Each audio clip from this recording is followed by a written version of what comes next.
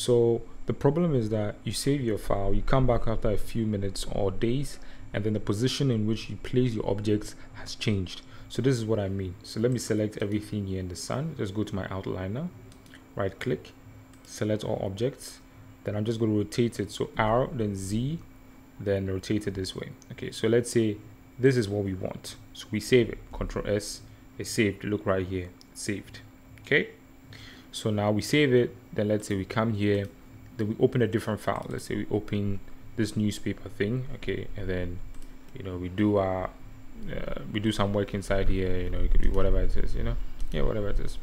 Then we come back here. So let's save this one. Then we come back here, we open our sun, the smiley sun,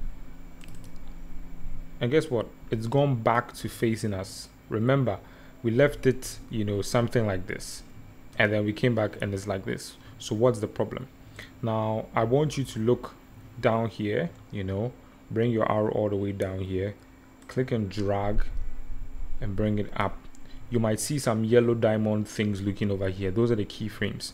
You might have set this intentionally because we're working with an animation, and then you decided to maybe render just a single frame, or you did it by accident by pressing the space bar and you didn't know. So what I want you to do is make sure that you come right here to where your object is. Everything that you want to select, right click it, select objects, go to object, scroll all the way down to animation. When you're at animation, go to clear keyframes. Once you click it, just keep your mouse there. A new dialog box will appear asking you if you want to remove the animation. Say OK. All right, good. Then we can save it. So now let's just drag this down and let's try this again. So now I'm going to make it a bit more obvious. I'm going to do R and then Y and really rotate it this way, like upside down kind of thing, and then just save it. All right,